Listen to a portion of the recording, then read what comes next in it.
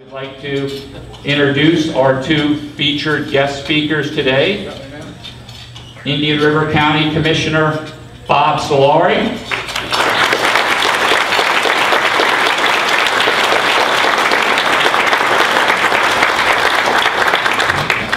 and Michael Reininger, President and Chief Development Officer of All Aboard Florida.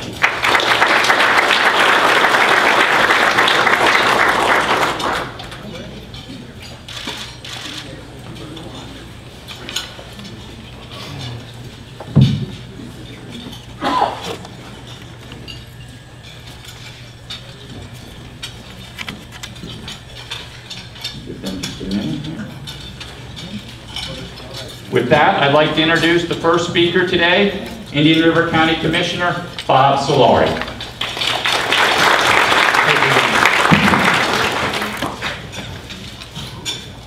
Good afternoon. This is a great day. It's a great day for the Taxpayers Association and for democracy in Indian River County.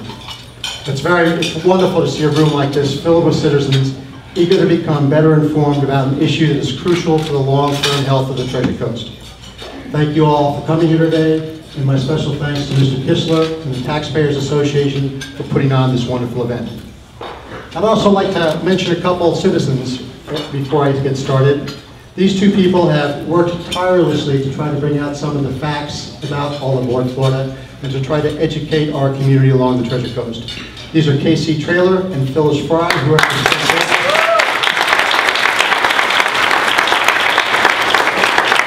Again, one thing I've been saying for years is for democracy to flourish, you need citizens who participate, and I thank them for that.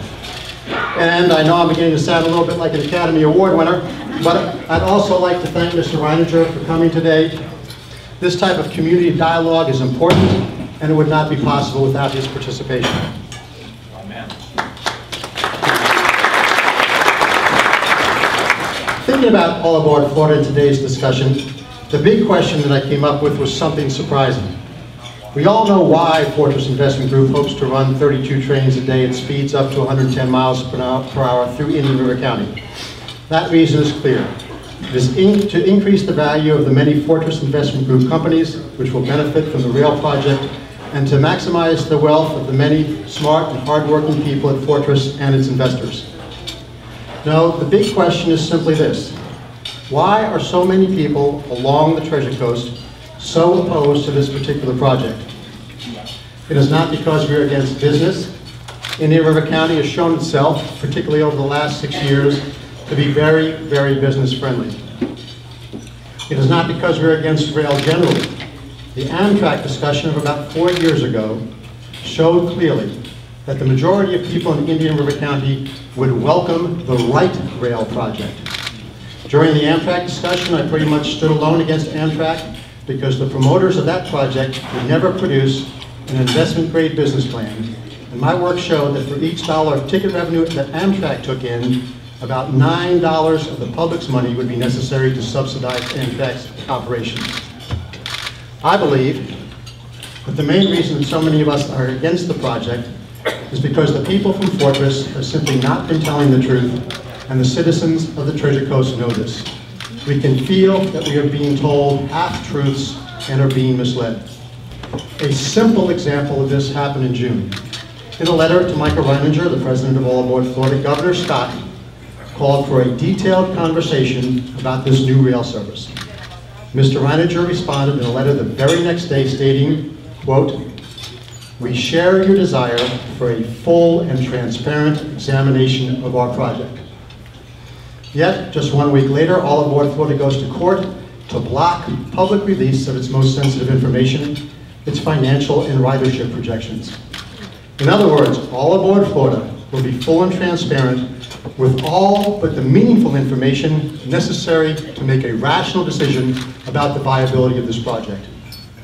Many, many such examples can be found, but because of time constraints, I will limit myself to just a selection of misleading statements that can be gleaned from a single issue of Inside Bureau, an article that Mr. Reininger wrote for that magazine in their July 17th issue. Mr. Reininger of All Aboard Florida writes, to begin, safety is our unwavering first priority. Safety is our unwavering first priority. If All Aboard Florida were telling the whole truth, there would be some mention of the additional deaths that can be anticipated once 32 trains start flashing through our community at 110 miles per hour. Mr. Reininger writes, in the United States, Amtrak Acela service in the northeast corridor connects New York, Boston, and Washington, D.C., and is profitable when segregated from the rest of the publicly subsidized system. Not exactly true. When Rusty Roberts of All Aboard Florida made a statement at the Chamber of Commerce function, he said that the Acela line made an operating profit. When asked about the difference between a profit and an operating profit, Mr. Roberts said that it would be profitable once you remove Amtrak's bloated administrative costs.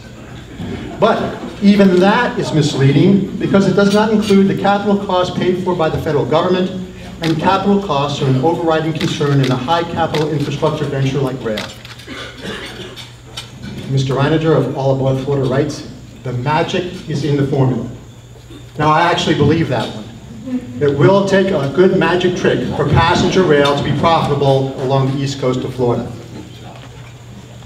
Mr. Reininger writes, the notion of our business is some sort of Trojan horse designed really to result in additional freight capacity in the corridor is illogical and just plain silly. Let me restate Mr. Reininger's comment.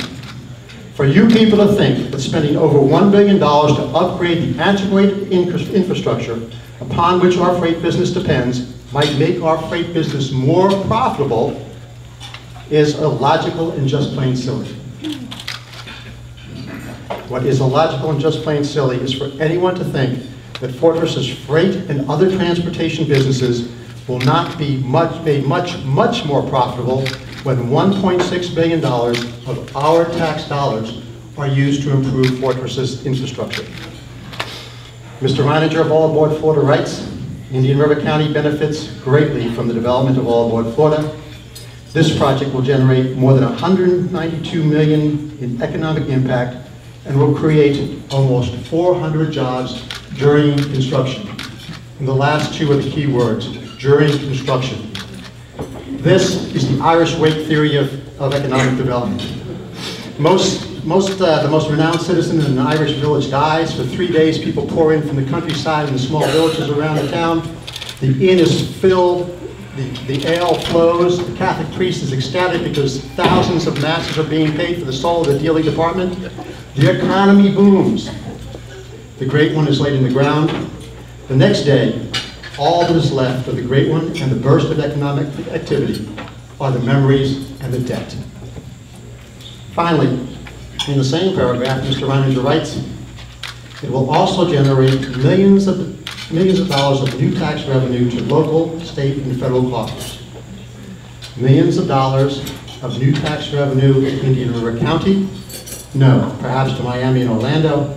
Our Public Works Director estimates that just the additional cost to the county of maintaining new improved crossings will cost our citizens an extra, on average, $280,000 a year. This has just been a partial discussion of a one-page article written by the President of All Aboard Florida.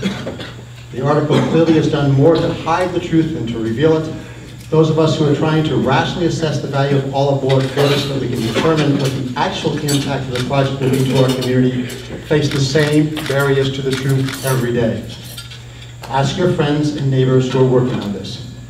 Visit the county and the Florida Not All Aboard websites.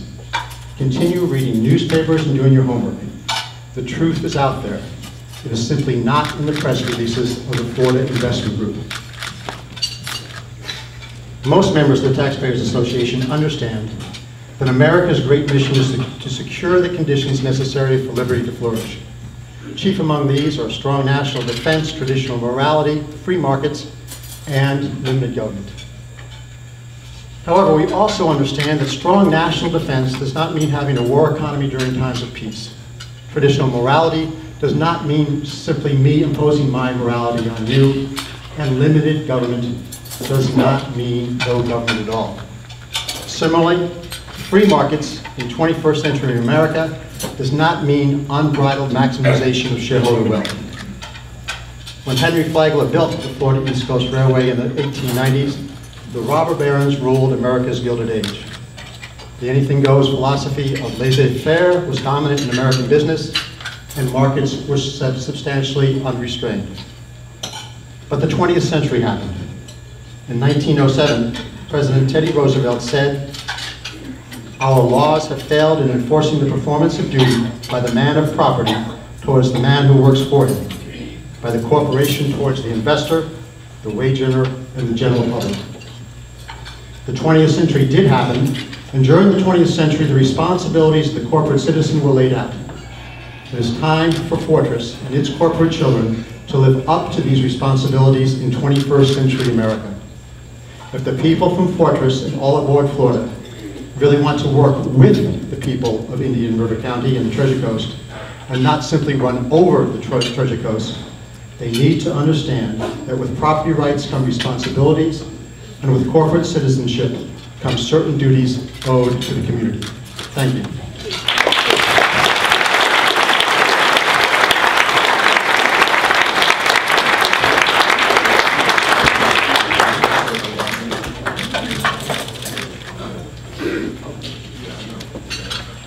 Thank you all. Oops, not sure we're on here.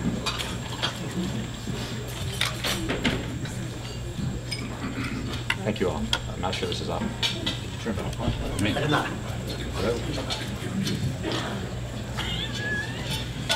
Testing, testing. Thank you all for being here. Just by the magnitude of the number of people in the room today, I think it's a very heartwarming sign of the interest that lies around this particular issue, and we're very pleased to be here to be able to have this dialogue today. And Bob, based on those witty comments that you so eloquently put forward to the group today, I have no doubt in your ability to fill a room. But for those people that have any suggestion or any thought that there is no economic development incentive that comes from All Aboard Florida as an enterprise, I want you to know that I'm taking credit for the economic activity that this room has created on the All Aboard Florida ledger. Could you please use the microphone? I'm trying. It's fine. Okay, I hope this is a little bit better. A lot of very interesting comments. I hope we can get directly to the heart of some of those comments as we engage more deeply in the discussion today. We heard a lot of commentary about Fortress Investment Group. We did hear that he was supportive of the notion of free enterprise and our rights as American citizens and free operating companies to actually do things for a profit. We'll come back to that later. I hope in the discussion. What I didn't hear were any specific objections to anything that really affects the quality of life or the real issues associated with us operating our private sector business on the private property assets that we have. And so I look forward to the opportunity to get deeply into understanding what any of those actual commentary or claims might be. What we're doing with All Aboard Florida is building an important addition to our statewide infrastructure. It's an opportunity that spins out significant benefits and is in fact an unprecedented opportunity. It's unprecedented in its scale.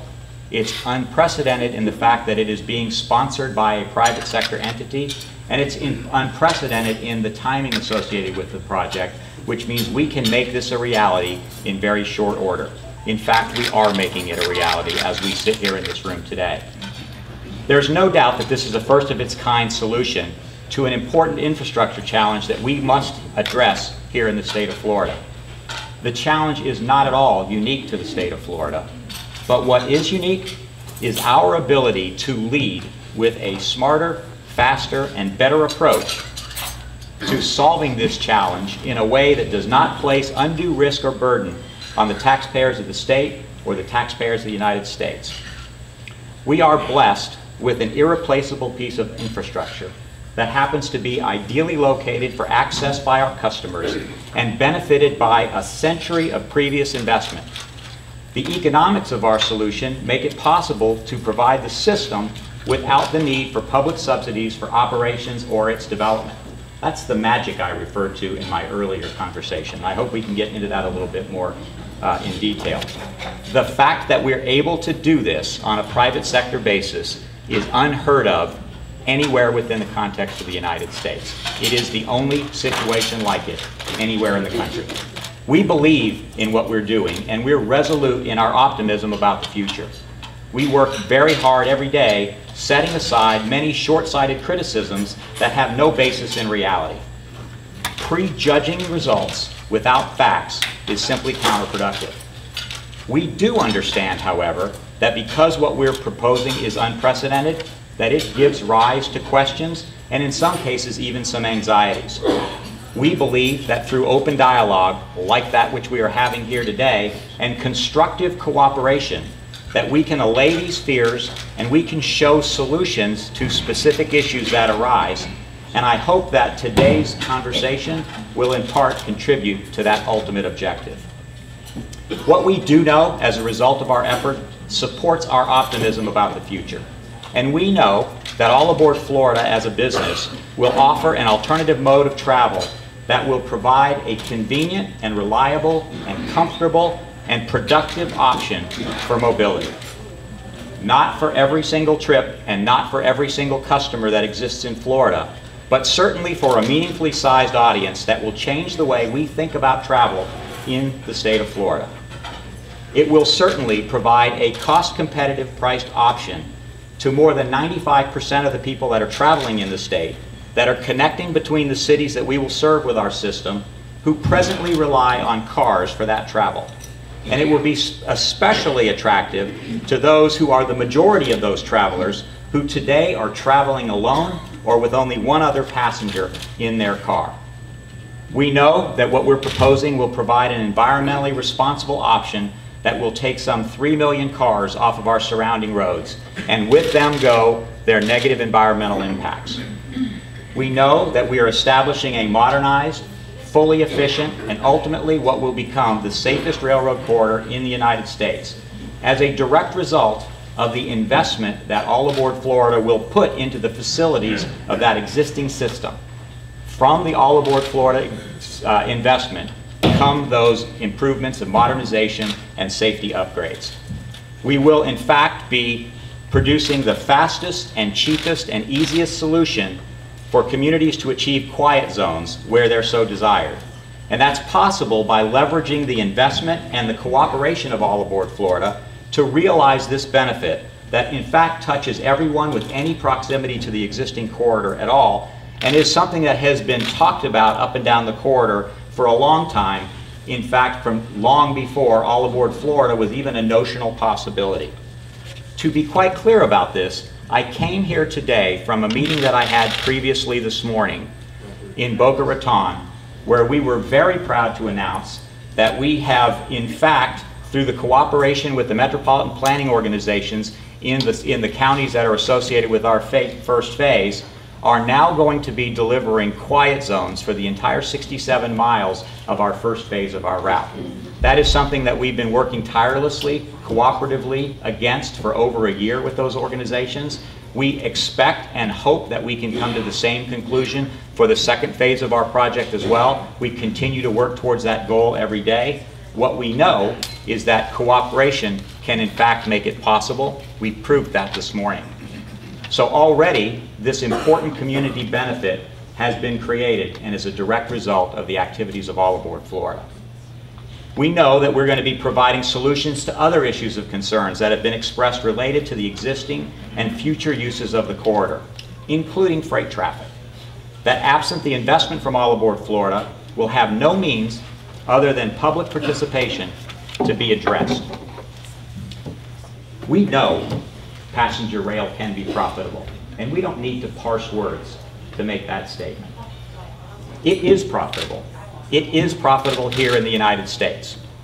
The Amtrak Acela service, which Bob mentioned previously, which is the intercity express passenger service providing the same sort of travel that we will be providing with All Aboard Florida, generates $520 million of revenue across its system.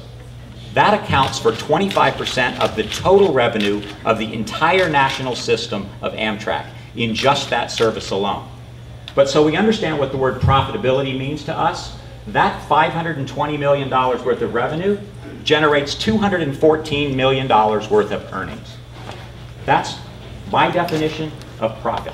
When your expenses are lower than your revenues, that's what profit means. And in our model, that's how we define profit. That's the facts. Those are the situations that are surrounding the Amtrak service in the Northeast Corridor. But that's not the only example in the United States. There have been recently introduced new lines in the Amtrak system, such as those providing service between Lynchburg, Virginia, and Washington, D.C., a line between Norfolk, Virginia, and Richmond, Virginia. And there's a new seasonal service between Cape Cod and Boston, all of which today operate profitably. Their expenses are lower than their revenues, the definition of profit in our book. And all of those systems have been operating profitably since the introduction of those services. We also know for a fact that express intercity passenger service works incredibly well in many other places around the world. We know this because we've studied all of these systems very deeply. And we've in fact modeled our system based on what we have come to learn are the core factors that drive those successes. We have innovated that model for specific application to the Florida market and to the targeted customers that we've found through study here in the Florida market. So if anyone tells you that no profitable passenger rail examples exist, they simply don't have command of the facts. We've heard many demands, what can only be categorized as demands, for our business plan, as though there is some right that is held by the public for private and confidential information associated with the investment risks and our strategies to introduce a new business. What we are happy to share with you is our very clear thesis against which our company is investing over $1 billion of new capital and assets against. Money that we are putting into the system fully at risk without any contribution from anybody else. Why? Because we know passenger rail works when two kinds of characteristics exist. First, wherever travel by car is challenged by a constrained road system and excessive traffic exists on those road systems, quite simply, another option becomes a more desirable way and a more reliable way to satisfy that traffic demand. Our first phase, which provides service between the largest population densities in the state and is presently served almost exclusively by the I-95 corridor, is a textbook example of the kind of situation and the kind of characteristic that gives rise to successful passenger railroad operations. The second situation that has proven to be effective for passenger rail is when trips simply are too short to fly and too long to drive. Very specifically, what we've understood is that for trips that exist between a 250-mile and 350-mile trip range, when you can accommodate that trip in 3 hours or less, train has regularly become the favorite mode for many of those travelers. Again, quite simply because that trip is as fast as it is to fly and much faster than the alternative of driving. And compared to either of those two options, travel by train is more reliable, more comfortable, and more productive. We have identified a very large market potential here in Florida. Well over 400 million trips are being taken today in the state of Florida that are intercity trips. That is to say, trips that either start in one of our station locations and end in our station location. We expect to be able to capture only a few percentage points of those existing trips, and that ridership will support the economics that underpins our business thesis. We've created a bottoms-up operating cost pro forma using the experienced people that we have engaged on board our team that are among the industry's most knowledgeable and respected professionals. We are simultaneously developing several million square feet of commercial real estate, all at our station location hubs in our first phase, which, while an independent profit center, further provides support to our overall business proposition. Our view is really pretty straightforward and ultimately led by ration. As Florida grows from its current state of about 19.5 million people to something over 25 million people with more than 100 million visitors in the course of the next 15 years, we believe there's both room for and demand for a transportation option to carry the load of some of that need. That resulting system not only carries its own weight financially, it also reduces other burdens that must be carried by the public sector, like the costs of roads and the effects of environmental degradation, and ultimately the loss of productivity and lifestyle impacts that more cars on ever more congested roads certainly portend. We also believe that many, many millions of people today are the customer base that we're going to be targeting. And we believe plenty of people will want to ride our trains because we believe that this option is totally aligned with their preferences. Millions of Florida voters and travelers today vote with their feet every day when they choose to use one of the many existing forms of passenger rail that's offered within the state. And specifically, we would be referencing the Tri-Rail system that today serves over 4.5 million annual riders commuting within South Florida. Or the Metro Rail riders, over 21 million of them annually that use Metro Rail in Miami-Dade County to move about in Miami. Or Metro Mover, where over 9 million people annually board trains to zip throughout the downtown Miami metropolitan area. Or more recently, Sunrail, where over 4,000 people a day, already within the first couple months of operation, hitting their targeted stabilized ridership projections, serving Central Floridian commuters looking for another way other than congested roadways to get to the places that they already need to get to. We believe that mass transportation by rail is a definitive part of our future, and we believe we should all seize on the opportunity right now, right here, to in fact redefine what it means to travel by train within the United States. We believe in this case, Florida can be a national leader in achieving that goal.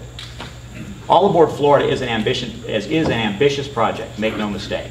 It's also without recent precedent, and we're very proud of that fact, and we make no apologies for our resolve, and our optimism in continuing to push forward the idea that we in Florida can make this happen in a real-time manner.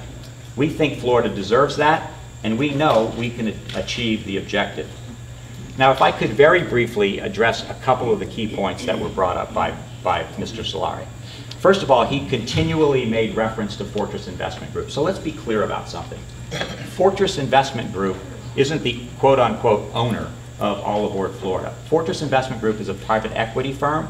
They're an asset manager. The owners of All Aboard Florida, of Florida East Coast Industries, of the separate company Florida East Coast Railroad, very well may be some of you in this room. Through your pension funds, through your investment vehicles, through your 401k. They manage the assets of investors who in fact own those companies. We at All Aboard Florida are charged with the management and the creation of the company that is All Aboard Florida. And yes, Mr. Solari, our mission is to make that a profitable company. And we work every single day to make sure that that happens. Last I checked, that wasn't against the law. The other interesting premise that I think Mr. Solari would lead you to believe is that there is somehow some conspiracy theory at work that All Aboard Florida is really all about the introduction of a new investment that really is designed to increase additional freight capacity in a system that exists in the right-of-way today and that, oh, by the way, has been in operation continuously for over 100 years. So let's examine that for just a second. The totality of the investment of All Aboard Florida is about $2.5 billion. The total cost of the investment of the hard assets that are going into the ground in the railway in the form of rail infrastructure is about $1.5 billion. That means there's $1 billion separation. Of that $1.5 billion, hundreds of millions of dollars of that infrastructure improvement are specifically related only to passenger rail. Let's be clear about that. If there were no passenger rail, the introduction of the infrastructure program into the system would not be $1.5 billion. It would be something closer to $1 billion, which represents the incremental capacity of rail system that is being put into the ground, specifically to accommodate the traffic associated with the 32 trains from All Aboard Florida. So let's understand what his premise really means. If we were to believe his premise, that says there's $1 billion worth of additional infrastructure that somehow is going to be only beneficial to freight. And we as a company are somehow willing to invest $1 billion today in things that don't have anything to do with freight, like, for instance, passenger trains and vehicle maintenance facilities to maintain those passenger trains, or transportation communication systems that are only necessary because of passenger trains. And we're going to put that money up now, all because at the end of the day, what we really want is a decreased loan amount for $1 billion worth of railroad improvements. I fail to see how that is remotely logical in any form. So to follow his premise to its logical conclusion, we would have to be very comfortable by investing $1 billion in stuff we don't need and take on $1 billion of new debt instead of simply investing the $1 billion to get the additional freight capacity. That's what I call silly and completely illogical. But let's go just a little bit deeper. If it was really all about access to a lower cost of debt for those railroad improvements, and it was really only about freight traffic and had nothing to do with our core business premise, which is a separate company, by the way, why wouldn't the freight railroad, who is totally eligible for the exact same loan program that All Aboard Florida is eligible for, simply make application directly, and we'd never even be having this discussion about the investment associated with the passenger train? Well, there's a very logical answer for that, because the freight system doesn't need additional capacity. The freight system has additional capacity as it stands today. So when we entertain these notions of what he would have you believe to be half-truths or parsing of words, I hope we have the opportunity to sort of dig into those things in a very candid and very clear manner, because it is our deep-felt desire that through productive dialogue and open discourse around issues that really matter relevant to what we are proposing, that we can allay anxieties, that we can calm fears, and we can work together to find solutions to real-world issues that need to be addressed, not unlike the quiet zone situation that I described that we dealt with earlier today. Thank you very much. I'd like it to be known, Michael, that just in fairness, you did go past the 12 minutes, and you also did use the 2-minute rebuttal process to speak directly to what Commissioner Solari had already said, as opposed to just making your presentation. So in fairness, now we're going to let Commissioner Solari make his 2-minute rebuttal process, and then we're going to start with the question and the answer. Okay? Thank you. Thank you, John. Given that I'm going to try to keep to my 2 minutes, I can only address 2 or 3 items. One is the idea that I suggested a conspiracy theory about the freight. You all heard what I said. I didn't mention conspiracy theory, and I never mentioned the words additional freight capacity, Mr. Reininger. I simply said it's silly and illogical to suppose that any business, if they put in $1 billion of new infrastructure, regardless where the money comes from, regardless which company pays for it, that core business, in this case the freight business, would not be more profitable. Nobody can dismiss that. Now, some of you may have heard, once again, when we're trying to get to the truth of things, Mr. Reininger said that this project was, quote, being done without the need of public subsidies. I checked my dictionary today. What is a public subsidy? A public subsidy is a pecuniary aid given by the government to a private company, like Mr. Reininger's All Aboard Florida. What is the pecuniary aid in the present case? It is simply the difference between the sweetheart loan, which they'll get from the FRA, which is legal, I never said that, which is offered to many people. But that difference of the loan from the FRA at 5.75% versus the market loan, for instance, that they got at 12% recently for $405 million. If you do the mortgage amortization schedules, that comes down to an interest savings over the 35-year term of the loan to $3.1 billion. $3.1 billion. That's the subsidy. I'm not arguing the subsidy, I'm arguing why they want to hide the subsidy. And it took a long time for me to figure that out. It's because, again, Mr. Reininger mentioned that the public has no right to look at their business plan. If you agree that there's no subsidy, that's true.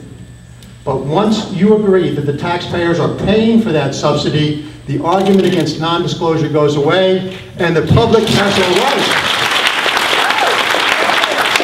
The public has the right, and an elected official has the duty to ask for an investment-grade business plan to see if the taxpayer dollars are being protected. Thank you. Now Mr. Michael Reininger will have a 3-minute summary.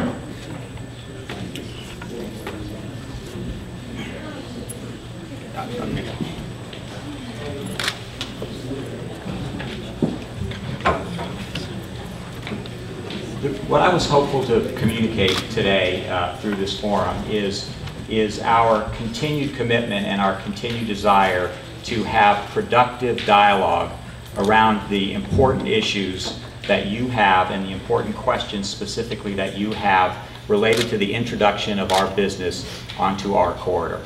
And to the extent that those issues have to do with things like safety and traffic congestion and those sorts of things, we continue to want to have open, positive, and constructive dialogue around those issues, because we think that the result of the enormous energy and resources that we put into studying those problems and devising specific solutions to those issues will help you understand more fully and allay whatever anxieties and fears that you may have about the consequential effects of the introduction of this new business.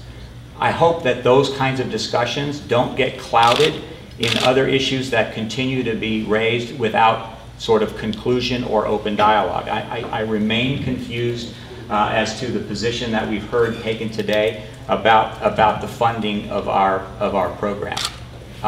Whether you call it a subsidy or a loan, I sort of don't understand the difference. I'm unclear as to whether the position is that we here in Florida should not benefit from the incentives that this program was designed to provide, and that we are somehow saying that we're fine with those benefits of that existing program going to Texas or California or New York or Illinois, or if what we're really saying is we just don't want all aboard Florida to avail themselves of those benefits. Either of those two positions seems to me to be a wrong-headed approach.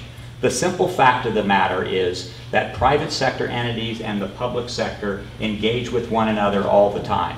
And by definition, there are actions that are taken by governments and public sector entities every single day, including those actions which Mr. Solari himself participates in, that have the consequential effect of producing some sort of benefit to a private sector entity. Whether that's a tax abatement, whether that's a grant request for providing funding to transportation systems, an issue that has locally been voted on. Mr. Solari participated in that vote and agreed that that was something that you should do here in Indian River County, or a few other examples that are in fact the normal course of business in any location. Those things really happen. In this particular case, what we're saying is there is an existing program. It is designed specifically to do what we're asking to have it do. The question on the table is, does anyone think that we somehow don't qualify for that assistance? And if we do qualify for that assistance, why shouldn't we be benefited by it? In the same way that anybody else in this country that applies for and is eligible for that assistance will receive that assistance. And we should not cloud the realities and the issues that we want to talk about, which are the consequential effects of our system, including the many positive benefits that come out of this system in the form of jobs and revenues and opportunities to solve existing problems because of a position around how the project in fact gets funded. And so with that, I want to again very quickly thank you all for the opportunity to be here before you and your continued interest in this project as it begins to come forward with the institution of our second phase of our project. Thank you all very much. Commissioner Solari, it's now your time to summarize.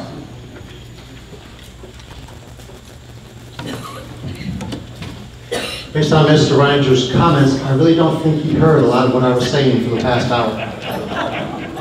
But the people from Fortress and all aboard Florida did not seem to understand something that our founders understood very well, and that the people along the Treasure Coast understand. For American democracy to flourish, virtue is necessary. We understand this, many companies understand this. Many companies have value statements. These value statements reflect their understanding that while maximization of shareholder wealth is a value which generally I applaud, by the way, despite Mr. Reininger's comments, it is not the only value, or even the most important value that ought to guide a company. Johnson & Johnson is one such company. I came across its value statement when doing an ethics paper for my Master's in Business Administration back in 1987. The J&J value statement is called Our Credo. I recently checked to see if they follow the same set of beliefs. They do. It is prominent on their website and is word for word the same as it was in 1987.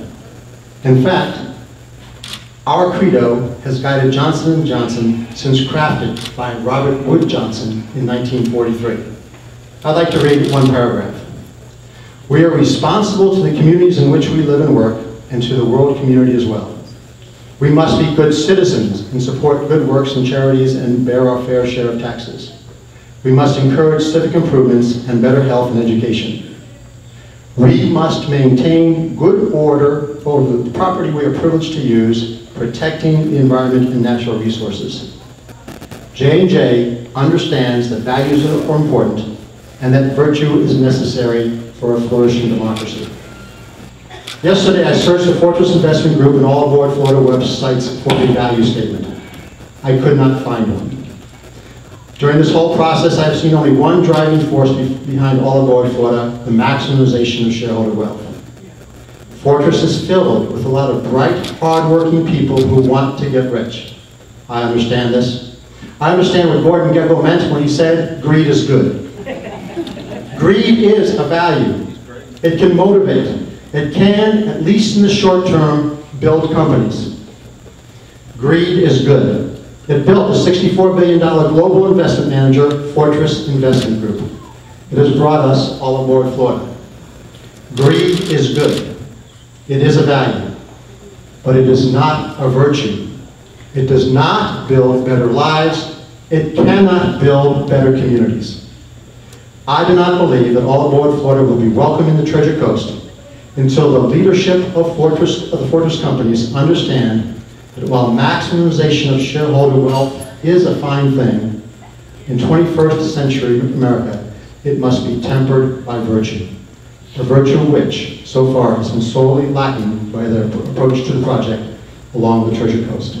Thank you.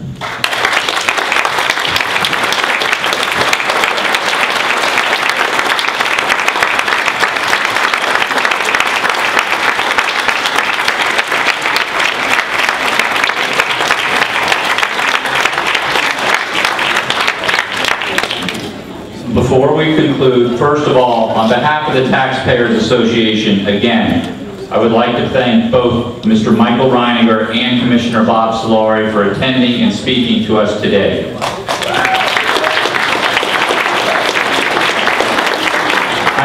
I sincerely hope that all of you here and those listening on the radio at home found this to be an open, honest, and civil discussion of the issue, and we appreciate you both doing that today. So thank you again for that. It's our desire that everybody leaves here hopefully with more information than which they came, and we hope that has been achieved. On that note, again, thank you. And before I conclude, I'd like to also give a brief public information announcement that tonight at 7 p.m. at the Republican Executive Committee meeting at the Elks Lodge, there will be State Senator Joe Negron speaking, along with candidate Brandon Cannon. So anybody that's able to attend that event, we welcome them to join that as well. Okay? So with that, again, thank you all very much for turning out today, and we appreciate your support. Thank you.